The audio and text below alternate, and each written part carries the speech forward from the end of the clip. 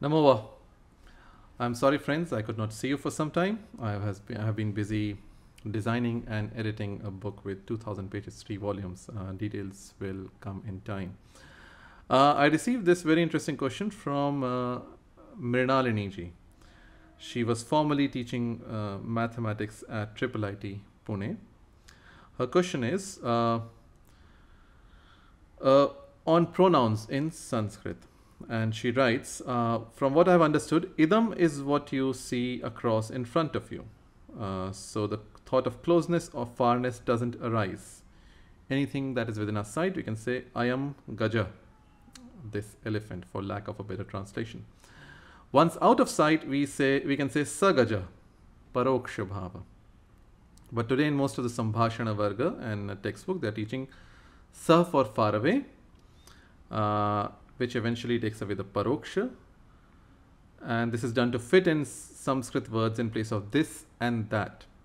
And they feel that the rhyming of sa and esha words can be used to make Sanskrit teaching easy. So my question is, why should English decide how Sanskrit Bhasha is to be taught? Can you make a chalachitram on use of ayam, iyam, idam, sah, sa, tat, esha, esha, etat, and asau, asau, and question mark for napumsakling. The napumsakling form is adah or adas. And she writes, she knows some sutras. Adas tu viprakrishte tadeti parokshe. So I don't know the sutras for idam and etat.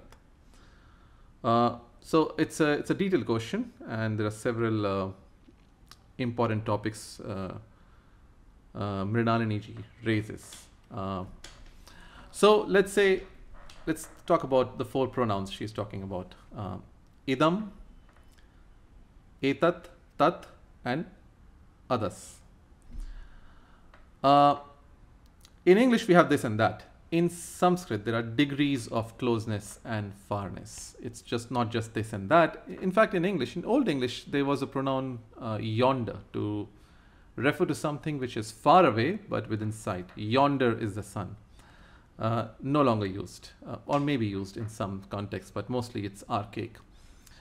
In Sanskrit, we have 4 pronouns, as she rightly points out: idam, adas, etat, and tat. And what's the usage of these 4 pronouns? So the karika, which she says is a sutra that she knows, it's actually a karika. I'm not sure what the origin is, but this is how it goes. It's in a beautiful Arya meter. And it has 2 forms. The more common form is idamastu sannikrishte samipatarvartit chaitadorupam adasastu viprakrishte tadati parokshe vejaniyat. And there's another form which says idamah pratyakshagatam samipatarvarti chaitadorupam adasastu viprakrishtam tadati parokshe vejaniyat. So what are these 4 pronouns used for? Idam is used for something which we can see, which we can perceive. It could be near, it could be far, but there's no specification. However, it's something which is close by, not very far.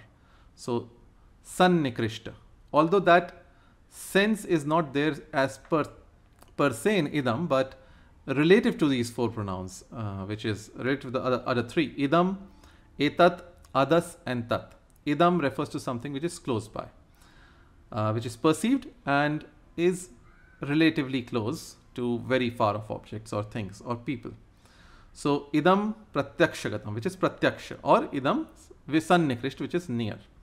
Sannikrisht means near, and pratyaksh means which we can see. So both forms we see in the 2 versions of the karika. Then the second pronoun is etat.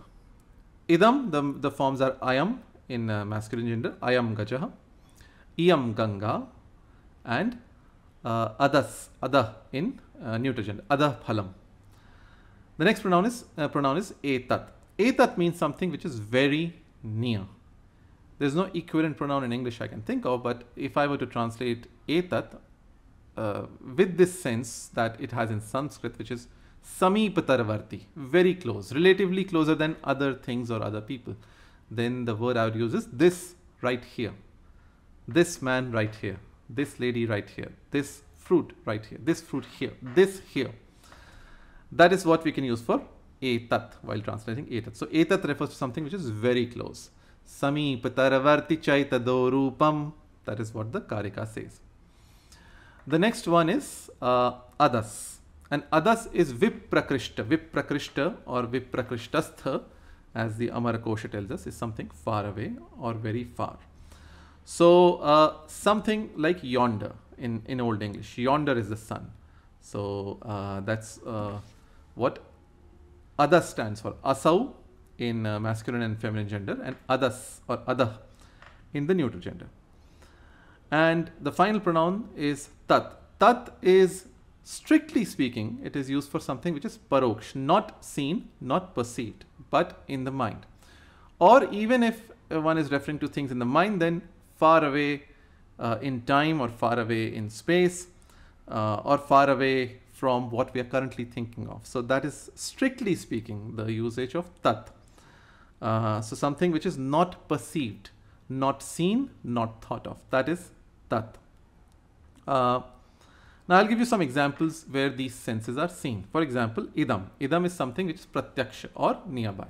So idam indraya idam namama. Whenever we offer a bali or an oblation or an offering, we say idam brahmane idam namama.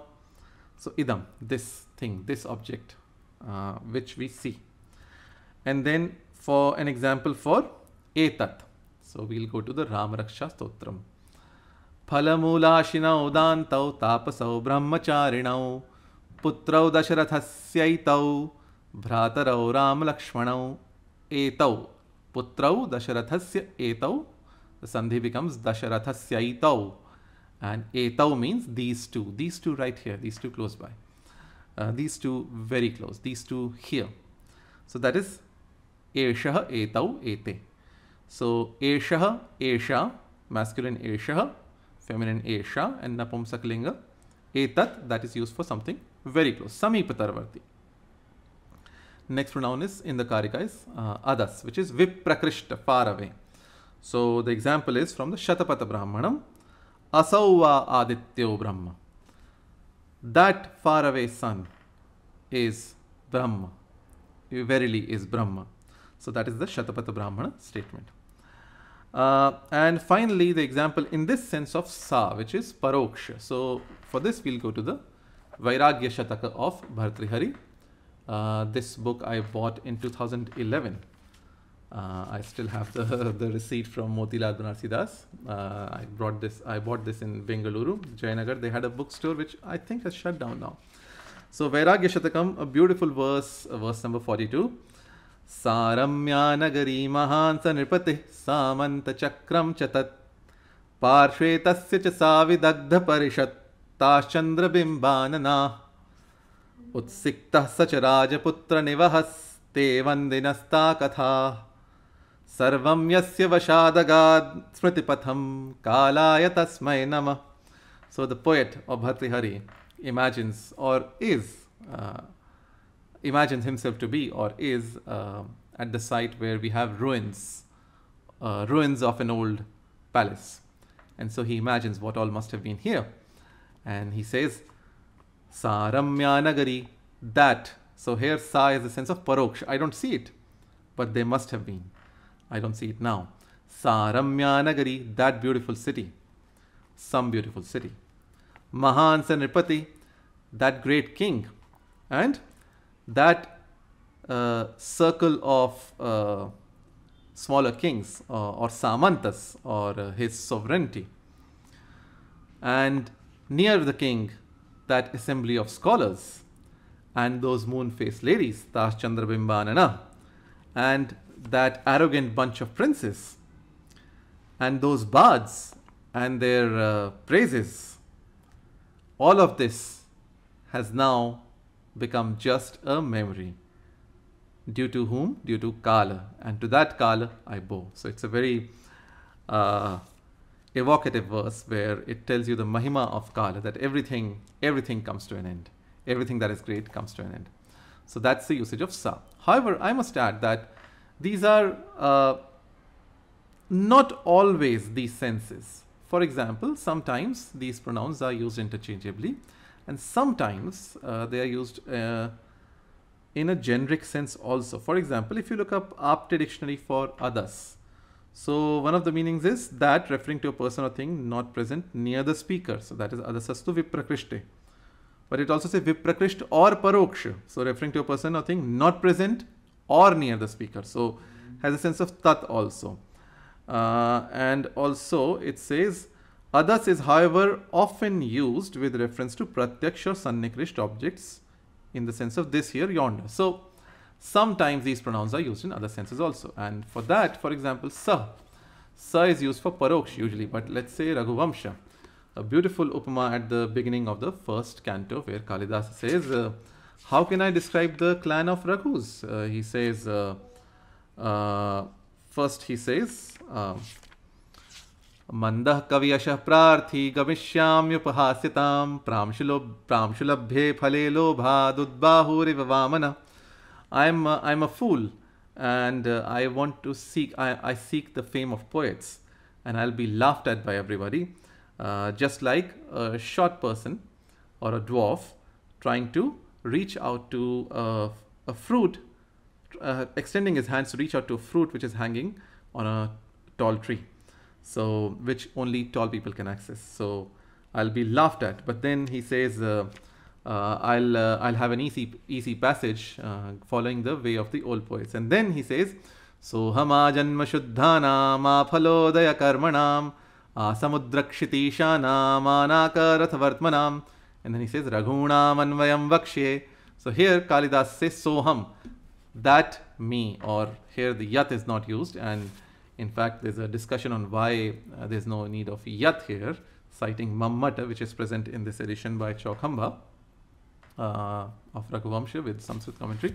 So here Kalidas is not using it in the sense of paroksh, but in a generic sense, that such a person, I. So in these contexts where such a person who has been described before, the yat is missing, but that is also used. So in these senses, it may not refer to something that is paroksha. So these are the nuances. To repeat, the general rule as per the Karika is idam is for something which is near or visible, perceptible.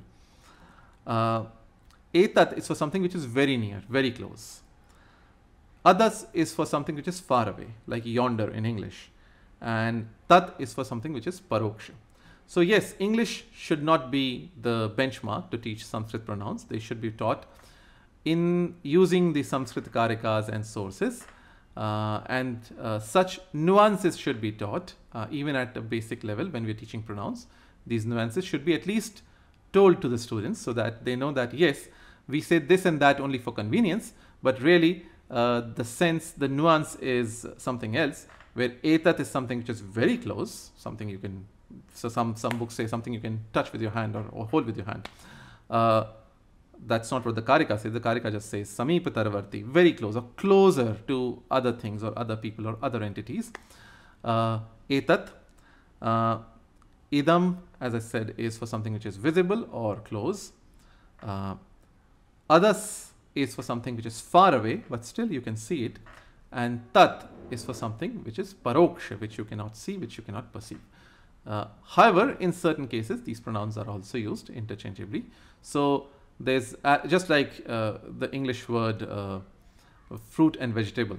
Botanically, tomato is a fruit, but in English we say it's a vegetable. So there's a sense in English and there's a sense when it particularly comes to botany or science. So similarly, when we make the distinction, there's a distinction between tat, etat, adas and idam. However, sometimes they're also used interchangeably, and that's when that's the generic sense, not the specific sense which the Karika denotes. So that was a discussion on pronouns. I hope you enjoyed it. Till the next video, Namo Va.